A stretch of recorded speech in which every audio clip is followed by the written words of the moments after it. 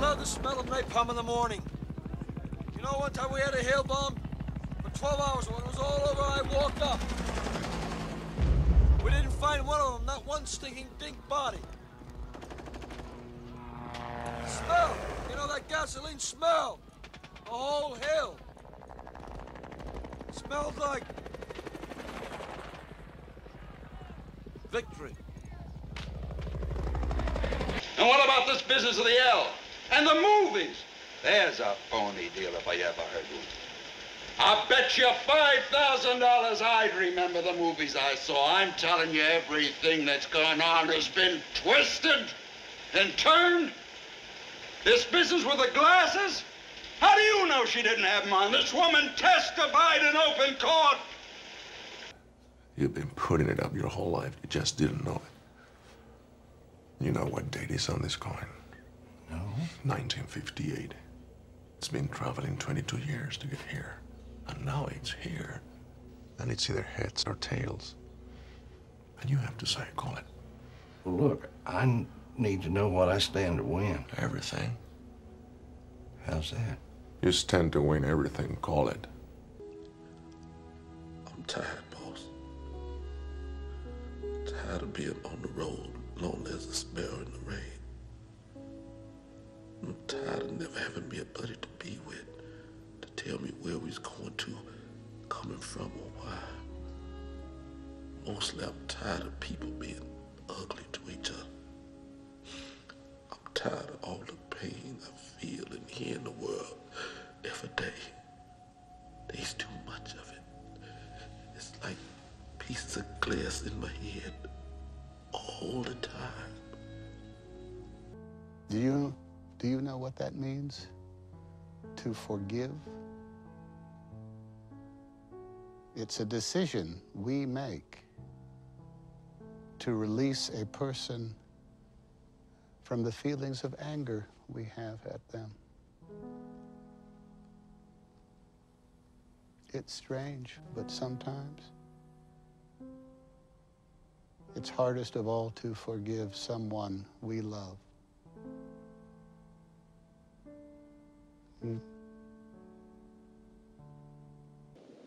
nobody left in Vienna I can really trust, and we've always done everything together.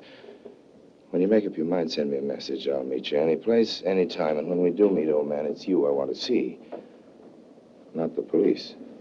Remember that, won't you? Don't be so gloomy. After all, it's not that awful. But what the fella said. In Italy, for 30 years under the Borgias, they had warfare, terror, murder, and bloodshed, but they produced Michelangelo, Leonardo da Vinci, and the Renaissance. In Switzerland, they had brotherly love. They had 500 years of democracy and peace, and what did that produce? The cuckoo clock. So long, Holly.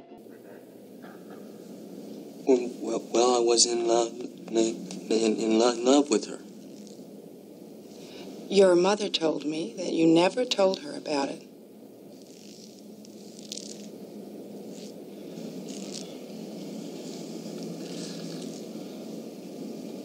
Billy, why didn't you tell her about it?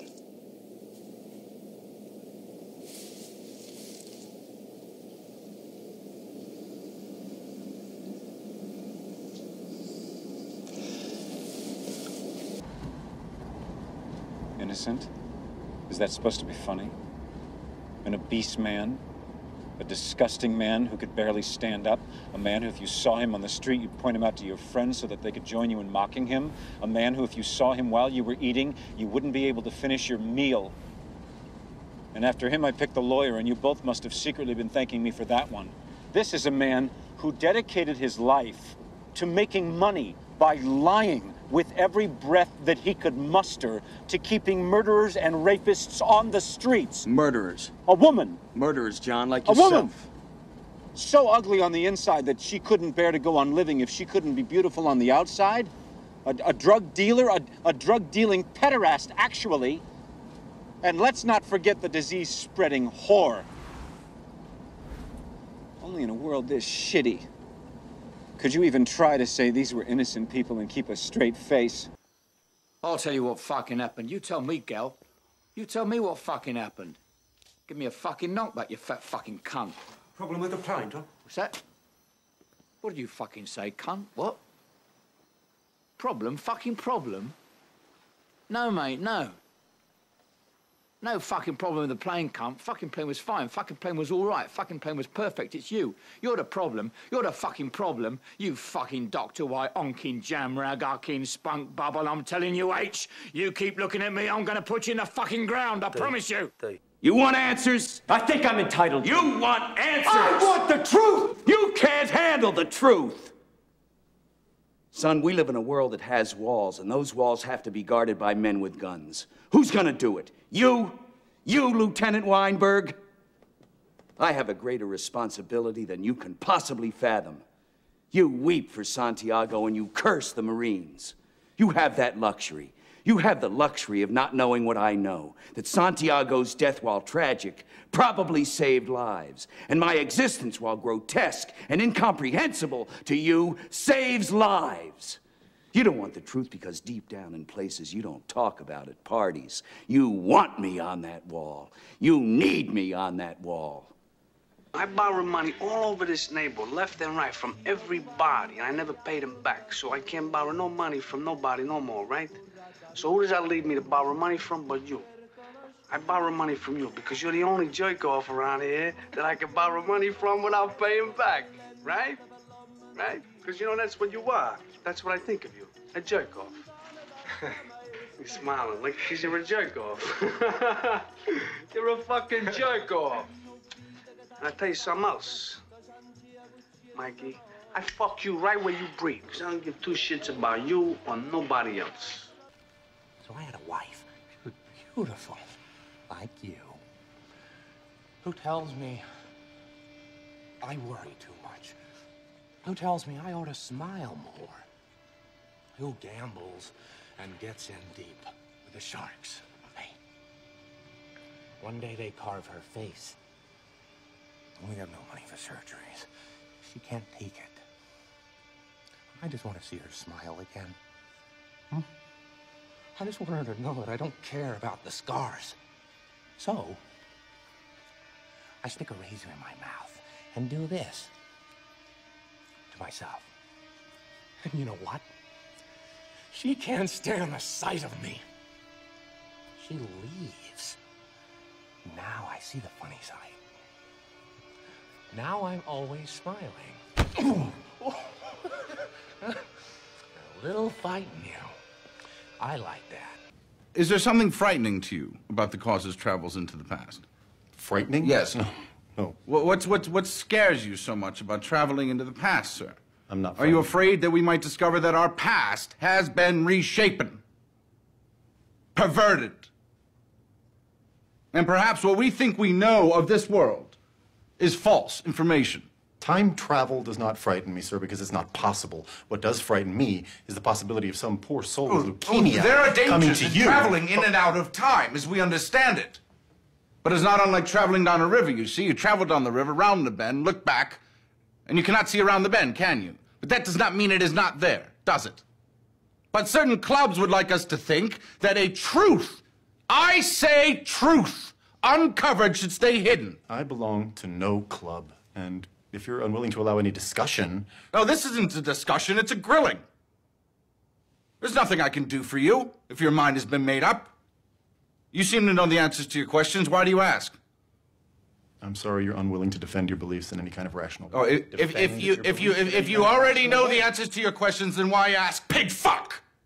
But if one were to determine what attributes the Jews share with the beast, it would be that of the rat.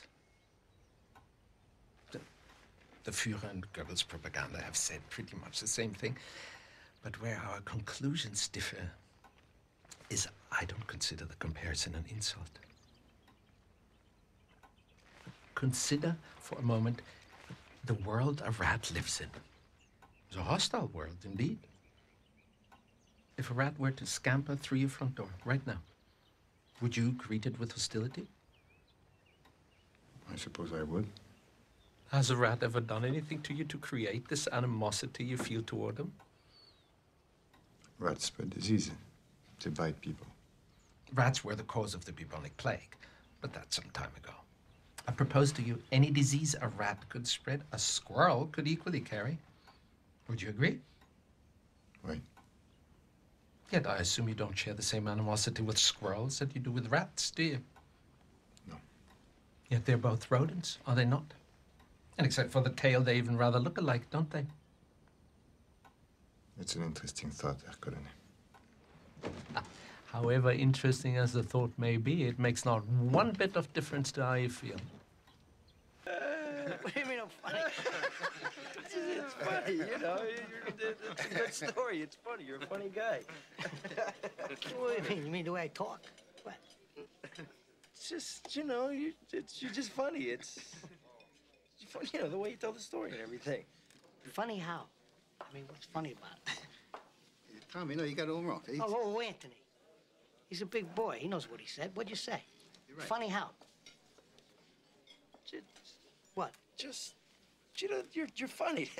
You mean, well, let me understand this, because you know, maybe it's me, I'm a little fucked up, maybe. But I'm funny how? I mean, funny like I'm a clown, I amuse you. I make you laugh. I'm here to fucking amuse you. What do you mean funny? Funny how? How am I funny? No, just, you know how you tell the story. What? No, I don't know. You said it. How do I know? You said I'm funny. How the fuck am I funny? What the fuck is so funny about me? Tell me. Tell me what's funny. And what are your parents' dates of birth?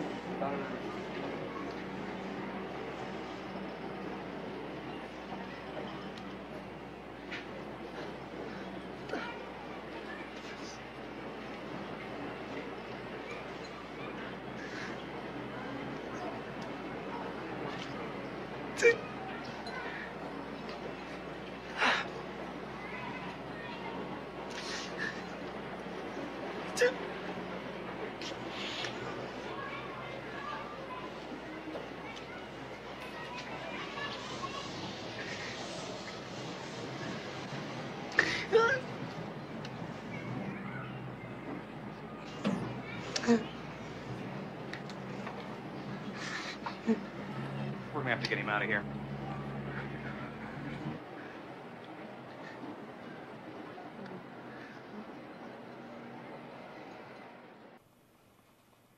That was the finest beating I ever took.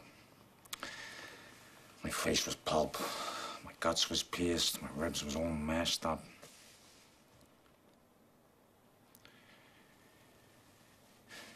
When he came to finish me,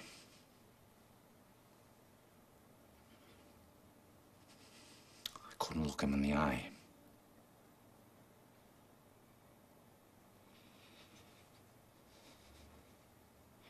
He spared me because he wanted me to live in shame. This was a great man.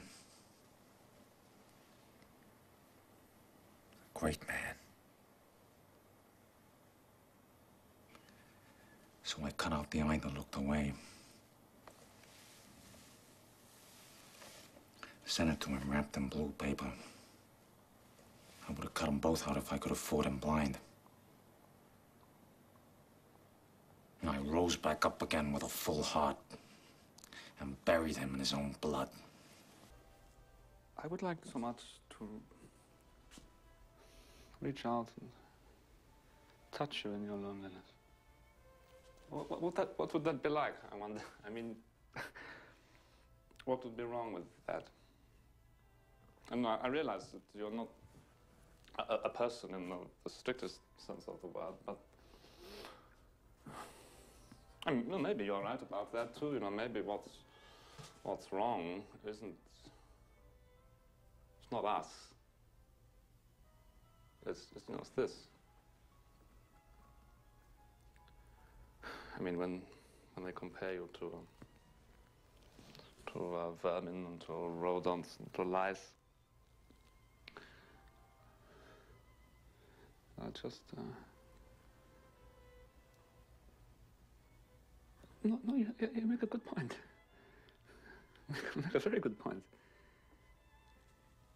Do you know what you look like to me with your good bag and your cheap shoes? You look like a rube. A well-scrubbed, hustling rube with a little taste. Good nutrition's given you some length of bone, but you're not more than one generation from poor white trash, are you, Agent Starling?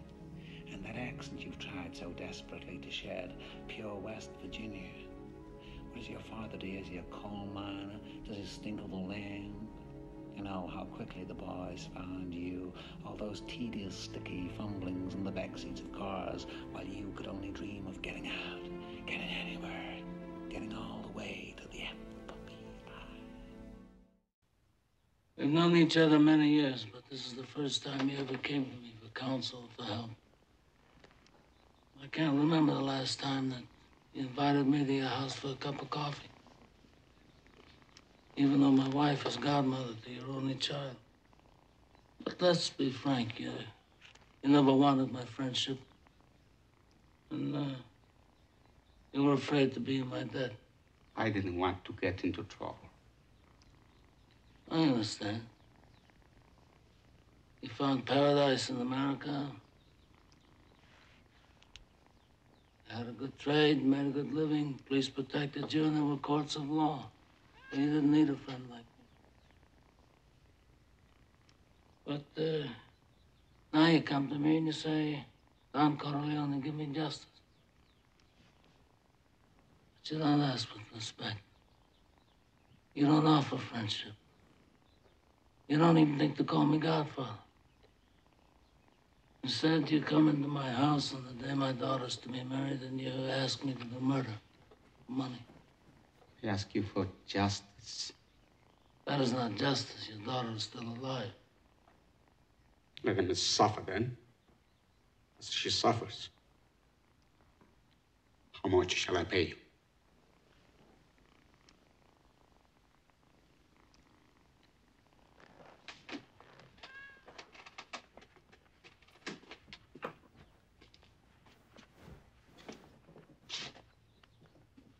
Buonasera.